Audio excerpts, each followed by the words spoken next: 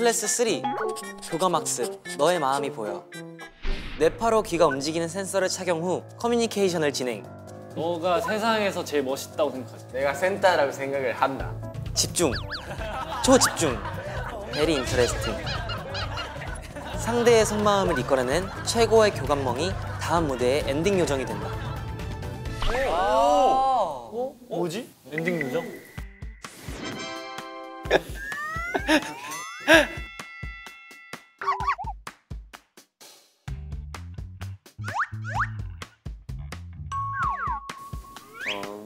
왜 이렇게 많이 움직여요?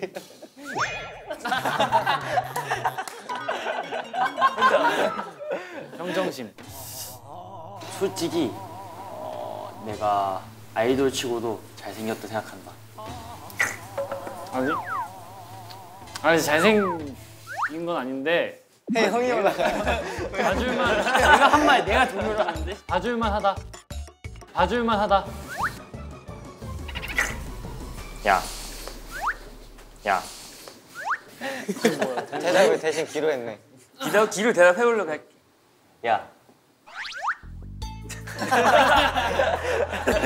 너는 우리 엔하이픈에서 제일 잘 옷을 입는다고 생각하지?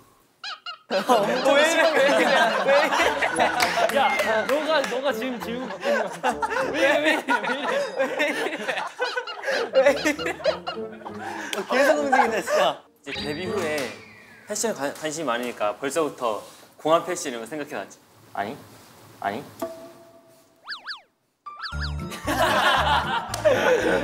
솔직히 학창 시절 때 인기 많았지? 응. 오. 솔직히 여기서 내가 그 약간 싸움 제일 잘할 것 같다. 아이. 갑자기? 무슨 스트리트 파이터야? 근데 연습하면서 우리 엔하이픈 멤버들한테 답답한 적 많이 있지. 연습하면서? 연습하면서?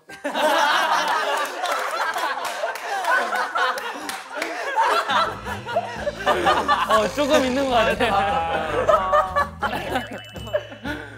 재야, 우리 숙소에서 항상 이제 바지만 입고 다니잖아.